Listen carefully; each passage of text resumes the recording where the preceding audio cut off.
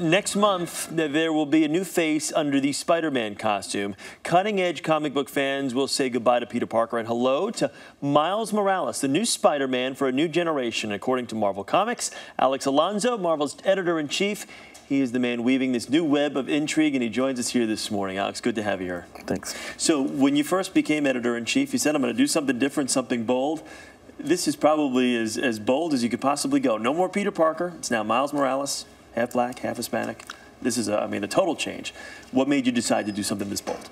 Well, we were concocting a story in Ultimate Comics, which is a line of comics which is a parallel universe to the Marvel universe that involved the death of Spider-Man. And the obvious question was, when you have an iconic figure of this importance die, who do you replace him with? And, we've got a president right now of mixed ethnicity, so we figured, why not the most recognizable superhero in the world? Has it been received? Because you're going to have those purists out there that I'm sure are a little bit shocked and awe, but what has the response been? Well, our fans are passionate, so of course, we heard from the naysayers right away, but the response has been overwhelmingly positive. I got an email this morning from a Wall Street banker who said, he can't wait to bring this home to his son, who's 3 and is already raiding his comic book stash. Yeah, when will people actually be able to see it? Today, Ultimate Comics 4 is on stands today, and you'll get your first glimpse of Miles Morales.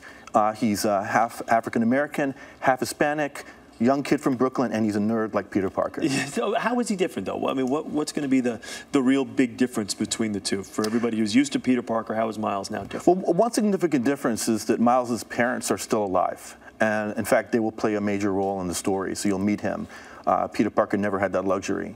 But apart from that, there's a lot of similarities. Spider-Man works best when he's a conflicted kid, a kid looking to fit in, a kid who's always aspiring, always looking to achieve and never quite getting exactly what he needs. And this is an idea you've had for a long time. This wasn't something that just came up when you got the job. You've been sitting on this for quite some time. Oh yeah, we've been talking about this for a while, Quite frankly, the first discussion I remember that was very concrete was when it was right before Obama was elected, and we started to realize that we might very well be looking at the first African-American president. Yeah. You were just at Comic-Con not too long ago, right? Yes, I was. And I guess Andrew Garfield from The Social Network is actually playing Spider-Man on the big screen. Yes. So who was able to garner more attention? Your new Spider-Man or Garfield as a new Spider-Man? Well, it's a toss-up, I'd say I wouldn't be surprised if we saw Black Spider-Man in cinema sometime down the road. Were you disappointed that that the big screen didn't go that route as well? Well, we're in different time tracks, so in publishing we move so quickly. We turn on the dime. The plans for the movie were well underway, but like I said, I wouldn't be surprised. We tend to be quite influential. Yeah, you might be onto something here, but the feedback from the fans has been positive. Oh yeah, it's been great. I'm very excited to see, and again, you can get your first glimpse of Spider-Man today. Great, superb. Alex, thanks so much. Good to see you.